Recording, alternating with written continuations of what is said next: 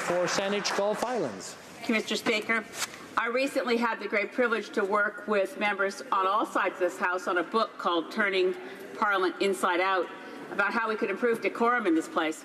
One of the problems that we now see ourselves facing very, very much in front of us is the prospect of sitting till midnight through every day of June. It's one thing to work hard. It's another thing, and I've been through it before. Every June of the 41st Parliament, we sat till midnight every night. And unlike other members who had parties where you could trade on and off, I sat till midnight every night. I can swear to you it wasn't all that productive. I can swear to you that sometimes this place was absolutely, well, I'm not allowed to speak of the absence of members, but let's say there was lots of room in here.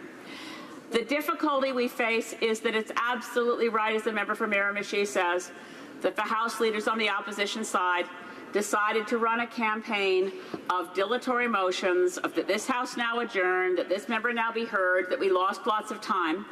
And it's as if the punishment for that is sitting till midnight till we get through an agenda. I don't know the solution, but I can say that I can identify the problem. And the problem is allowing backroom political strategists to decide what we do in this place for the benefit of a next election, instead of deciding as members of Parliament, standing in our place in our own 2 feet and deciding what we should do for our constituents to make them proud. And it's a sad moment when one side of the House decides to monkey wrench and the other side of the House decides to punish. It's not what our constituents want to see. It's not productive. It's not the best solution.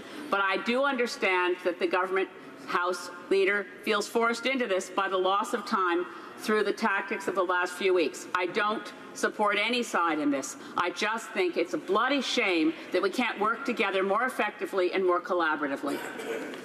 Honourable member for Miramichi Grand Lake in 30 seconds or less, please. Thank you, Mr. Speaker. And I just want to say that I have lots of respect for my colleague from the Green Party, the leader of the Green Party in the corner there, because at times I cannot even hear wide open.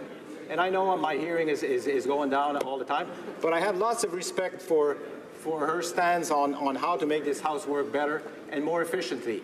And if we had done that, we probably wouldn't have to sit till midnight. But I'm ready to work. I hope everybody else is. Thank you so much for your time.